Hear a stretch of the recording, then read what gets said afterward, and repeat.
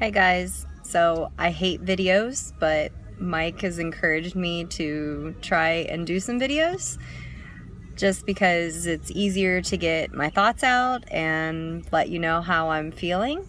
So with PCOS, there's a lot of struggles, and sorry I'm driving, which I know is really bad, but with PCOS, there are a lot of struggles that I have, and some of them are ones that you never see. So it is an invisible illness for sure.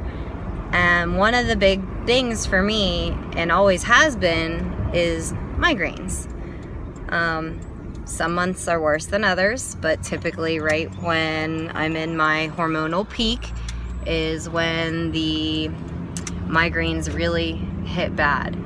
And last month I actually lost vision, went into work, took some medicine. I have a quote-unquote cocktail that I use, and it's 2 ibuprofen, 2 Excedrin migraine, and a Sudafed. And usually I drink a Coke, Red Bull, something with full sugar and full caffeine.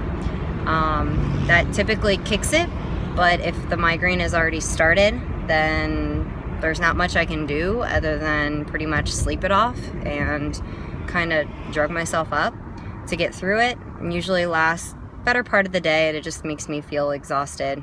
I mean, after that I went home and I slept for 5 hours straight and went to bed later and slept for another 10 hours. So sleep really helps me a lot. So right now I have a migraine.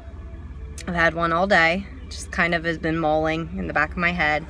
I've taken my medicine, I've drank caffeine, it just doesn't want to go away. So do you guys ever get migraines around your hormonal peaks or times? Is it anything that triggers it for you? Is it if your diet's off, or if you just, I don't know, if you're having just problems? Is one month worse than others? I have not found a true trigger for mine. Sometimes if my diet has been really bad, the migraines get worse, and when I'm really on point with my diet and very compliant and I rarely cheat, they get a little better. But that's not always a guarantee for me that I'm going to have a decent period with those side effects like migraines. It just kind of varies.